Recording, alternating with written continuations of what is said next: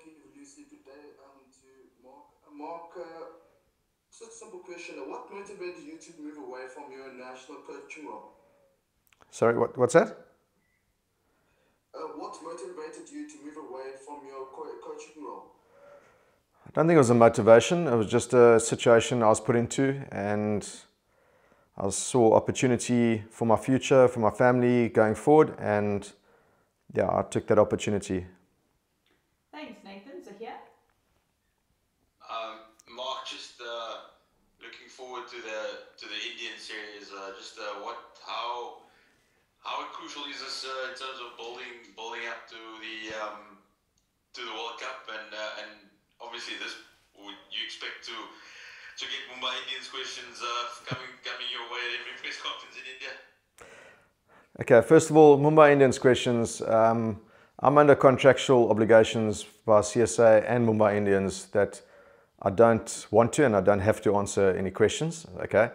But this press conference is about the Proteas and heading off to India. First of all, is going to be a massive tour for us.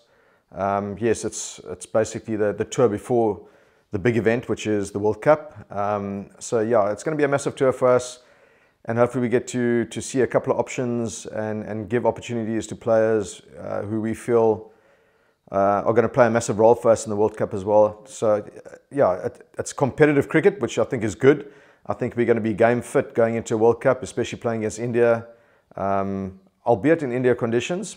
But I think we've got a squad and a good leadership group with the knowledge that we're going to have to play a different brand of cricket going to Australia. So we're going to have to mix that a little bit and make sure that we are ready for a very important World Cup for us. Thanks, Zahir. So Cecil, then Johan. Hi, Mark. Thanks, Lucy. Mark, how difficult or easy was it to make the decision to leave a team that you've invested your time in for the last 3 years, considering the off-field battles as well, and considering that you would have taken this team to the World Cup next year? How difficult or how hard was it? And what is your thought process regarding this coming T20 World Cup in terms of keeping the players motivated, knowing full well that you're not going to be part of this journey any longer? Okay.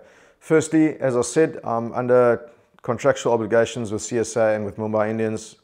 So I'm not going to comment on that. It's going to be very easy for me to keep the focus of the players. I'm 100% committed to the players and to the Proteas going into a World Cup. It's a massive World Cup for us and I'm really looking forward to it. And I know the players are looking forward to it as well. If you have a look at our squad, I think it's a very strong squad as well. And there's a massive opportunity for us that, potentially if we play good cricket, I believe that we got the players to, you can't guarantee a World Cup win or anything like that, but I think we got the players to really push for a great outcome in the World Cups. And I remain 100% committed to this team. My decisions from a personal perspective, it's not going to hamper these guys at all. I've always said that, I'm in this job for the players and the players alone. And I will continue to give them everything that I have in order to try to get the best outcome for them in a World Cup. Thanks, Johan. Morning, Mark. Just want to double check, the guys who went to Caribbean Premier League, are they joining later or they're already with you guys? The whole squad that's going to the World Cup and India is with us at the moment. So they're all together. We're on almost like a 2-day camp. I wouldn't call it a camp because there's not much going on. It's just everyone getting back together. I mean, there were quite a few guys that were at different parts of the world. Guys were at Caribbean League and all that type of stuff in South Africa. And we just brought everyone together at the moment just to really just kind of reconnect before we go out. So yeah, we've got a nice little function that the guys are going to be involved in tonight. It's all about the team as a unit and just bonding together before we head out on Friday. Thanks, Johan. That camp's in Cape Town. Cape Town-ish, if you want to call it that. We're out in the Pole Valleys. Thanks, Johan. Amir, then we'll go Ken and later. Good morning, Mark, and thank you for the opportunity. Mark, as a don't know if I can put, as a national sport, we always seem to be the subject of a major talking point, unknowingly most of the time, right before a big tournament. This time around, it's regarding our T20 captain, Temba, who went unsold at the SA auction. And there's been a lot of fallout or discussion, debate, if you want to call it that, about that. Could you give us your thoughts on that and whether it could affect the energy within the group, if at all, going into such an important period of cricket for us over the next couple of months? Okay, cool. First of all, I'm not involved in that. Unfortunately, I wasn't involved in that whole auction or not involved in the coaching of any one of those teams. But one thing I can say is that leagues, they come and go, and I'm in full understanding and respect of this new league that's come about in South African cricket. I think it's needed and all that type of stuff. But let's separate the national team from the league. Temba Bavuma is our leader, okay? And I back him 100%. Yes, there's a lot of talk in social media and all that type of stuff about, this and that. I don't really care, to be honest with you. He's our leader, and we back him in this team like you can't believe. The guys were there last night. We were having a couple of drinks, and and I could just see the energy around him because I understand the situation that he's going through. Bottom line is, we are on a journey, and we've been on a journey for the last 2 years. He's been a massive part of our journey, and we back him like you can't believe. What happens in leagues and auctions and stuff, you can't control that. Unfortunately, it is what it is. But from a Protea perspective, we do back him 100%, and going into a massive tournament like a World Cup, he will be a massive part of our team going forward. And as a coach, I'll back him 100%. Simple as that.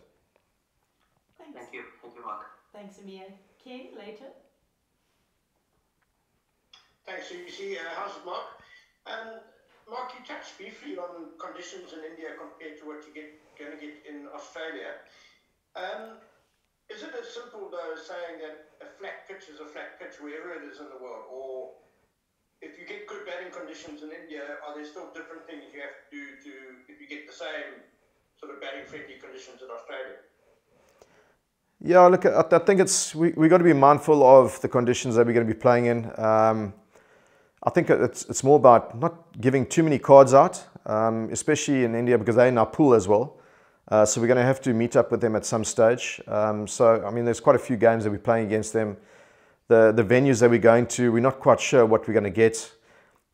I think at the back of our minds is always going to be that there's a World Cup ahead of us. So we've got to look at combinations and giving guys opportunities to keep them in touch with form and all that type of stuff. So I think it's a balancing act to give opportunities, see different combinations, try to get a bit of confidence going into the World Cup as well, but also understanding that the conditions are probably going to be completely different to what we experience in India as well.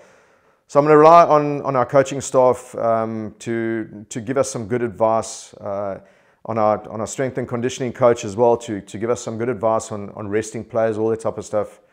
So don't expect our full front team to come out. We'll probably give opportunities to guys in the next 2-3 weeks that we feel is all in order to build up for World Cup, which I think is a smart way to handle our whole squad. Thanks, Ken. Later. Hello, Lucy. Thank you. I'm Mark. Mark, just on that building confidence, I mean, the team has been on a leafy patch with regards to limited overs cricket for the last couple of tours. How do you balance going to India, possibly losing there and trying to get up there, or winning in India and going to the World Cup on a high? How do you balance those expectations within the team and also within the supporters around the team? Okay, first of all, I don't understand what your leafy patch is about. If you have a look at our stats, especially in T20 cricket, we're the most successful T20 side over the last 25, 30 games. Okay, one-day cricket, we've had a bit of a mixed bag because we've lost players at crucial times in series to IPL and all that type of stuff, which is uncontrollable. So we haven't always been able to have our best players playing in certain competitions and series and games that we've actually needed. That's why we are in the situation where we are at the moment. regarding qualification. Okay, but in saying that, this white ball team has got a lot of special players, and I've got full confidence that when we go to India, we've got a lot of ammo in our squad to really go out there and put them on the table and say, listen, you guys go out and play, and that they will be world beaters. But it's just the balance of trying to work out how do we get everyone involved and get them ready for a big event, which is a World Cup. So as I said before, I know everyone wants to see our full World Cup team playing, but we've got 3 T20 games and 3 one-day games available to us where we need to give guys opportunities to get them in form, keep them ready and fit. The main focus will be on the World Cup with regards to our selection and to the way and style that we're going to play. Thanks. We are heading into the last 5 minutes with Mark, so I'm going to take the questions from the guys who haven't had the opportunity yet, and then if time allows, to take 1 or 2 follow-ups. So we'll go Heinz, then Sipiwe. Thanks, Lucy. Hi, Mark. Hope you're well. Obviously, just like you mentioned, there's a huge opportunity for other guys to stake a claim now in this series. But I just wanted to hear just how big a loss is Rassie van der Dussen. I mean, this is a guy that's averaged an excess of 60 in ODI, so he still does leave a huge hole. Yeah, he does, and it's very unfortunate from Rassie. I mean, he's been a guy that we've invested in all formats for quite some time now. So to lose Rassie is a massive blow to the squad. Fortunately for us, and I said this at the end of the England series as well, there are guys that have been pushing for selection, and we've got a couple of guys back into our system as well, which has strengthened the whole unit, and the competition is massive in our squad. So that's been the plus. But yes, you're right. Losing Rassie, just his whole aura around the team environment, and that is a massive blow for us. But you know what? Things like this happen. Injuries in sport happen, and unfortunately for Rassie, I mean, hopefully, I know for a fact Rassie will be on the phone and trying to give his input and be a team man that he is. He'll be there with us throughout the whole way. But yeah, unfortunately, he's not available. So we just got to, it is what it is. We've got to move on, and we've got to try to replace him as best as we can. And that's what we've done with our selection as well. Thanks. Sipiwe?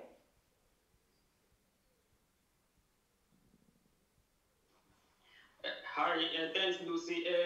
Mark Boucher, hi. Sipiwe Ngema here. I want to check here as when South Africa playing limited overs have won more matches than India. So does this mean do you have an advantage to India? There's no advantage to India. I think that we're going into their conditions. So straight away, India are a very good one-day team. I'm not too sure what team they're going to put up. I know that they've got plans to take their T20 side to the World Cup. So we might play an under-strength Indian team in the one-days. But any team that India put up in India is going to be a strong unit. I mean, they've got a lot of depth. We know that. So we're going to have to be on top of our game. But as I said before, I think the one-day series that we're going to be playing, obviously we want results and we want to win. But everything with regards to that Indian tour will be bearing in mind that we have got a World Cup ahead of us. So if it's resting players or giving opportunities to players, I see the squad that we're going with, maybe 19, 20 players. I don't see like a T20 squad or one-day squad. I look at opportunities through our 20 individuals that we just need to manage and get them in the best space for a World Cup. Thanks. The last 3 questions from Amir. So here, then we're going to wrap with Morgan. Thank you. With the World Cup essentially on the other side of this limited overs tour in India, would that give you a fair idea of who your starting 11 would be? I know you mentioned giving guys opportunity to play, finding form, looking at combinations.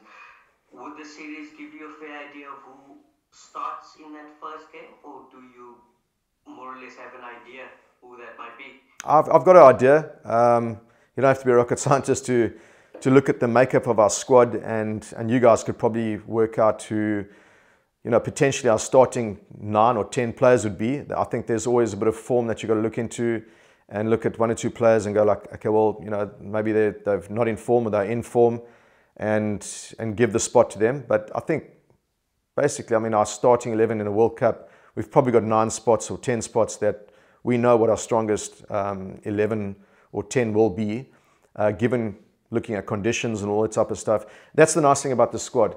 This squad has been together for a long time. There's continuity. A lot of these guys have been to a World Cup before. We've got some exciting new talent that don't carry the scars of the past, all that type of stuff. And they're exciting prospects for us going into a new World Cup. But yeah, we believe that going to Australia, there's different conditions that you're going to play in.